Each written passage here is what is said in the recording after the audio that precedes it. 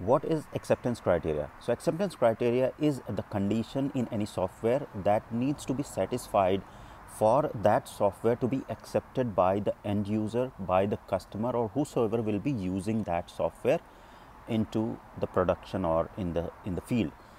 Now this acceptance criteria needs to be really clear, and it's sort of a common understanding that needs to be written in the user stories.